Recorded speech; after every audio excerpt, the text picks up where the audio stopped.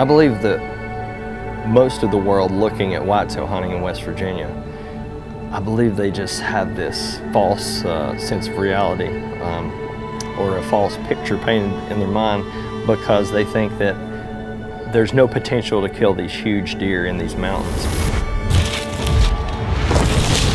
There are giant deer, but you've got to be willing to put the work in.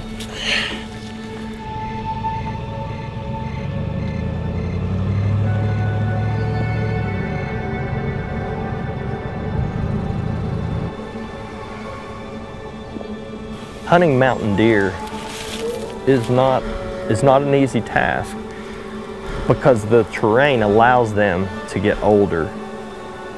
There are more places for them to hide in these rugged steeps, and this age that they are able to achieve causes them to be wiser and have that sixth sense.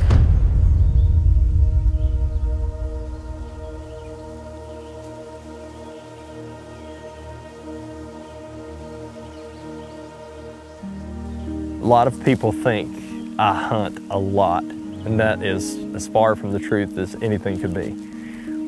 I hunt, well, let's take last season for instance, I hunted 5 times. But I scout a tremendous amount so that I know when to hunt, so that I'm not over hunting areas, letting my presence be known. I only hunt a handful of times a year. But scouting is the key because that's what gives you the intel to let you know when you need to hunt. When I begin my journey to pursue a mature deer in the mountains, whether it be a place that I've had for years that I'm pursuing whitetails or a brand new area that I'm going into, I always start with maps. Hands down, no question about it. It's going to save me thousands upon thousands of steps. It's going to save me time and energy. It's going to save presence that I'm putting out there. I'm going to look at the geography, the topography, and I'm going to begin to set pins of where I think the deer will be bedding, where they'll be traveling, feeding, where I feel they'll rut during the mid-season, where they'll be in the early season in vegetation, feeding, where they'll be in the late season, those bedding areas, those late season feeding areas. I'm going to identify all that from a map. Then I will really begin scouting in late season when all of the foliage is off. I can see the terrain features really well. I'll go out and start to look for scrapes that were laid down late season rubs. I'm looking at that as that deer has survived and he's going to be even bigger next year. So if I find that big mature deer sign, I'm looking for the sheds so I can gauge what deer this is, and then I'm already getting in my mind, hey, this is an area with potential next year. What? Oh my God! Yes! Dude, look at that! I almost stepped on it! Holy crap! That's it! Oh my goodness gracious! Oh my gosh! Look at that old mountain Megatron. How crazy looking is that? Look how tall it is. That's got to be the deer he's talking about. That makes me happy. No, he said it's got long beams. Well, he just said it was tall. He said it had big long tines. Yeah. Dude. What a great horn. Back. I'm going to have to tackle Cole right now because he's about to turn around and look for the match. I'm not. I ain't turning around. You look for it. That's funny.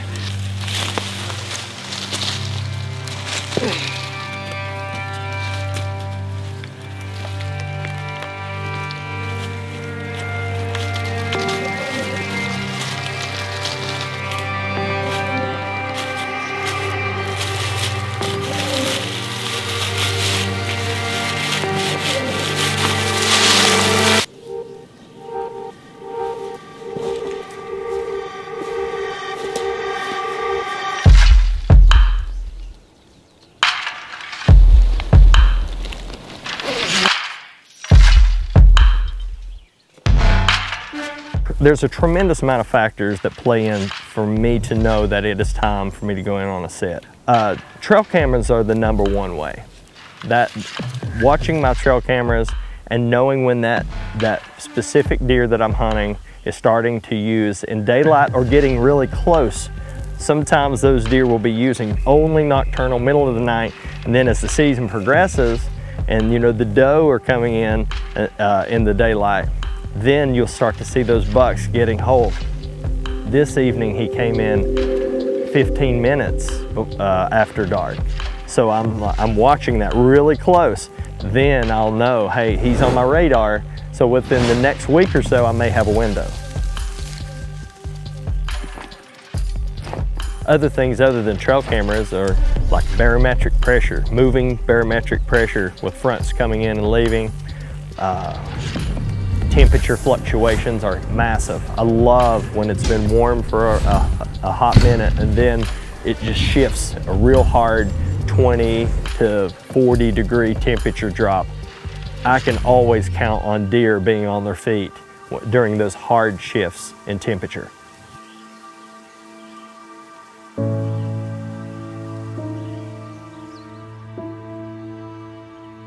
My strategy, I think, would be best described as an evolution. As I've become more mature as a woodsman and a sportsman and as a hunter, I've begun to see things that are more important in the game than just chasing bighorns or big antlers.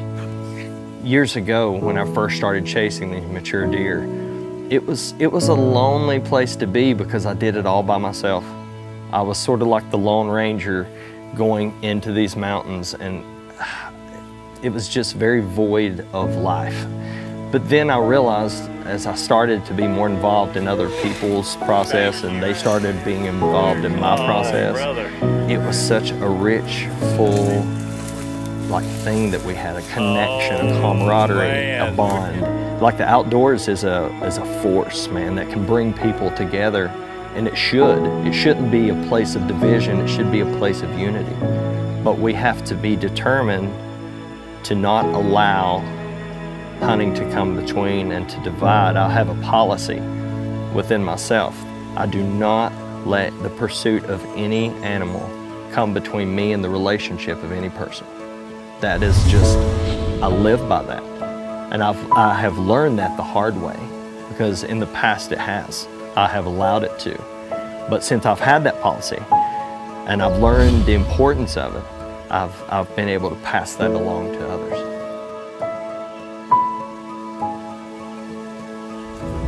These mountains, they mean so much to me on so many levels. But one thing I always tell people, as far as in the pursuit of deer, I'll tell them it's very important to create areas of sanctuary for those deer to feel protected. Places where those deer aren't pressured. And I think one of the reasons I feel that I push that so much is because I know that that's what I get out of the mountains. I think that because it's my sanctuary. It's my place where I go into that I don't feel pressure, where I feel release from tension, where I feel healing from pain, where I work out the things in my mind that I can't figure out whenever there's chaos all around. When I have a phone in my face or a computer doing emails or I'm out at a job site. I can't work things out there. But in the woods, in the wilderness, I can work that out. There's space for it, for my mind and my heart to connect.